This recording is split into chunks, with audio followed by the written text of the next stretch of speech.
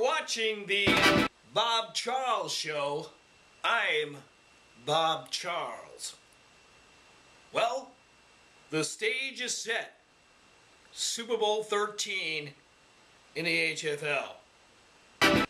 Sponge Chumps versus the Predators. Sponge Chumps been here before.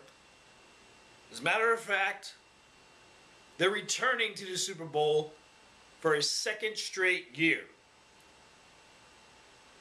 If they were to lose the Super Bowl, they will be now known as the Sponge Bills.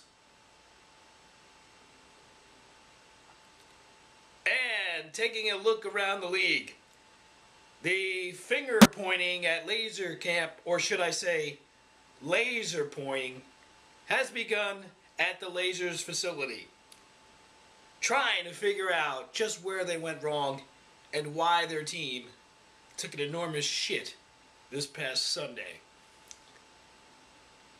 Also, here are some images, very, very disturbing images from the Red Dogs facility. There has definitely been a breakout, confirmed, of chocular spongitis. Details still rolling in. And with us now, live on the phone, head coach of the Red Dogs, Ron Curvello. Coach, when and how did you know your team was infected with chocular spongitis? Yeah, Bob. I know exactly when and where the dogs came down with tropical spongitis. Tuesday was press day. There was a Sponge Weekly Gazette writer that was, I caught him taking pictures of the practice. Later on, caught him in the parking lot and smacked the camera out of his hand. There was the cross-contamination. Wow.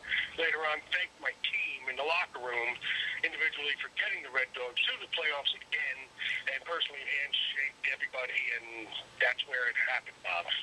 Coach, before you go, let me ask you, who are you picking for the Super Bowl this year? Who's your winner? Who's going to win the HFL Bowl, Bob? I got to go with the Predators, and the reason why is Sponge still has not proven that he can win the big game. He's one loss away from being the Buffalo Bills of the HFL. Thanks, Coach.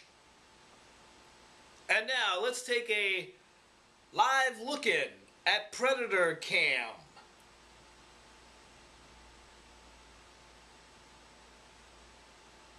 And that's all for this week's Bob Charles Show, Super Bowl edition. I'm Bob Charles, and you're not.